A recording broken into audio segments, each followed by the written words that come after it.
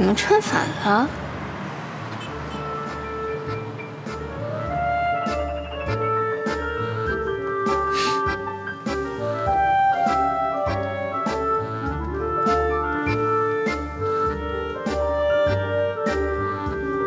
耿墨池，我就不信你今天不给我低头！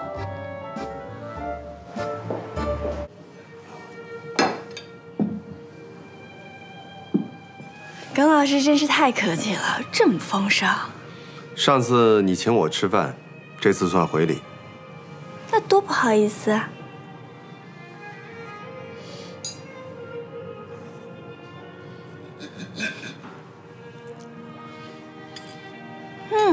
好吃，这家的牛排最有名了，耿老师不尝尝？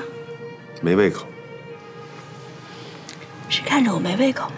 你要偏这么想，我也没办法。可我每次看着耿老师就特别有胃口。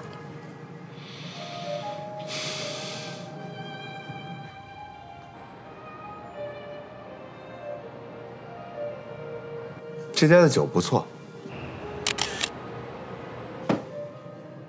来，为了我们的缘分，干一杯。Cheers。什么意思啊？就投降了？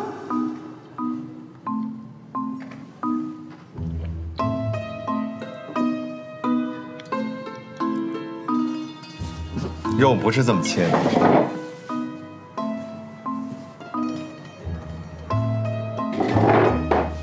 牛排是这么吃的，先要从牛排的1/3处把肉切开，让里边的汤汁充分的释放出来，时间有点短，然后再小口的吃。嘿，美男计啊！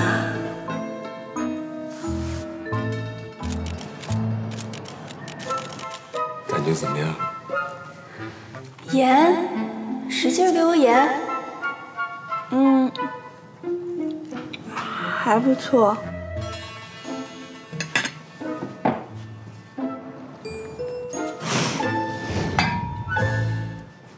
饭吃差不多了，咱们谈正事儿吧。谈什么呀？谈人生还是谈理想啊？白考儿，玩火者必自焚这个道理，我想我不说你应该明白。今天请你吃这顿饭，就是想告诉你，别得寸进尺。哦，原来耿老师是教我怎么做人啊！教你怎么做人这样的事情我没兴趣，我只是不希望叶莎在死后还被人诋毁，那样会显得我很没有本事，连亡妻的名誉都保护不了。同样的道理，如果这件事被捅出去，除了向全世界证明你嫁给个人渣之外，我想不出你能捞到任何的好处。换句话说，我们俩现在同在一条船上，你让我不好过，你自己也好过不到哪儿去。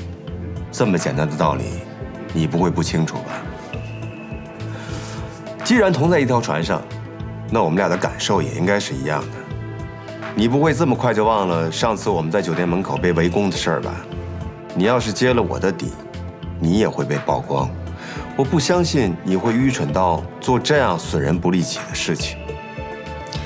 耿墨池，你如果真的想说服我，不应该有点诚意吗？我还不够有诚意吗？我要的诚意不过是句道歉，说句对不起会死吗？我不是不可以跟你道歉，但不能是这样被你要挟着跟你道歉。如果我这样跟你道歉，你觉得有诚意吗？我耿墨池是随便可以被人要挟的吗？好吧，如果你认为现在跟我道歉是我要挟你，你不肯低下你高贵的头，那我只能等你真心诚意的来跟我道歉。你不会耍赖吧？耍赖不是你们女人的长项吗？耿老师真是了解女人，只是我不明白，你请我这顿饭究竟是几个意思呢？你不想让我跟那些记者接触，又不肯放低姿态跟我好好沟通这件事儿，反倒是我来听你说教的。你就那么想看到我跟你低头？对不起，我没有达到你的预期。那我也没有办法给你任何承诺。没关系，船翻了，大家都上不了岸，大不了鱼死网破。这么严重啊？不信就试试看喽。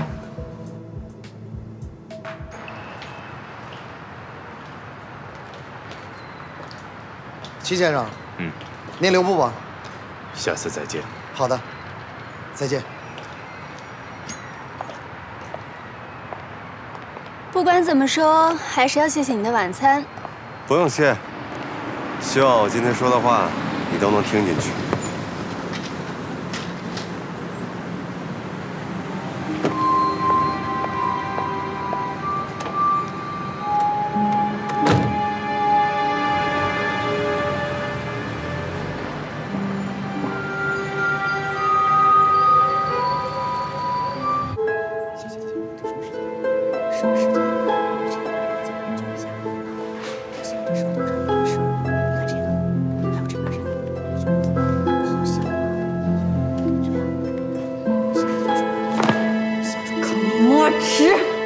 干嘛？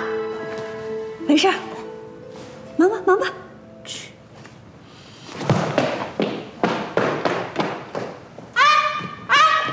你去哪儿？墨池啊墨池，这吃顿饭怎么能搞出这种事情来呢？我还想问你呢，怎么会有记者啊？我没安排啊。你意思是我安排的喽？没，肯定不是你安排。你最讨厌别人拍你的嘛。就是嘛。很简单，那些记者是碰巧遇到的，但这照片我是故意让他们拍的。啊？为什么呀？为什么我耿墨池会被一个女人吃定吗？不，照片都登出来了。照片登出来也不是我一个人啊，是2个人的照片，对不对？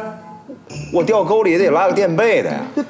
这明显是个2败俱伤的事儿，你跟他，你犯得着吗？我是犯不着，是他主动招惹我的。小姐，你不能这样，你耿墨池，你真卑鄙！哎，白小姐，误会。误会什么？分明故意的。不是，墨池，你们都出去。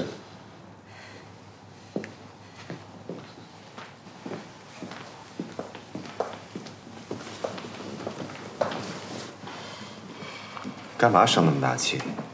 又没拍到你的脸，我帮你遮着呢。卑鄙！我本来就是个卑鄙的人，是你之前对我期望太高了。你早就知道有记者在拍，所以故意接近我让人拍的是吧？更正一下，事先我并不知道有记者在，是看到他们之后才想到让他们拍的。什么？知道我为什么这么做吗？就是想让你尝尝被拍的滋味。3个月以前，你感受过一次。我遮住了你的脸，这次我又遮住了你的脸，但不知道下次你是不是还有这么好的运气？这种滋味不是每个人都有机会感受，一旦你被媒体关注，你所有的生活都会曝光在镜头前，就像被人扒光了示众一样，没有任何隐私可言。那些镜头无处不在，每时每刻，出门逛街。见朋友，哪怕是在公共场合挖鼻屎这样的动作，都会被他们记录。你必须时刻提防，不能有任何的松懈。这种感受，很值得你去体验。